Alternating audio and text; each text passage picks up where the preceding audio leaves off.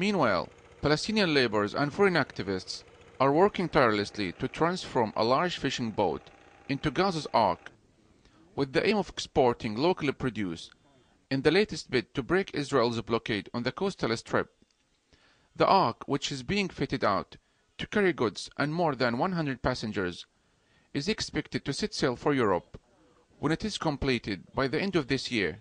in the latest high-profile attempt to challenge Israel's maritime lockdown on the coastal tiny enclave.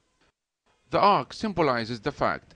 that Palestinian anti-siege activists are not asking the world for charity in the form of aid, but want to have the right to trade freely with the world and to earn their own living with dignity. Gaza's Ark is an international grassroots campaign of direct action against the illegal and inhumane blockade of Gaza. Along with our Freedom Flotilla Coalition partners, we stand with the Palestinian people and affirm the right to access their own territorial waters for fishing, but also much beyond that, to access international waters for the purposes of trade and commerce. This is because we know that no people will have economic sovereignty if they don't control their own borders. So that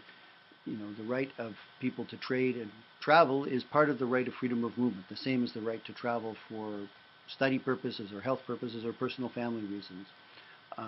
We stand with the right of Palestinians to export, because from all of Palestine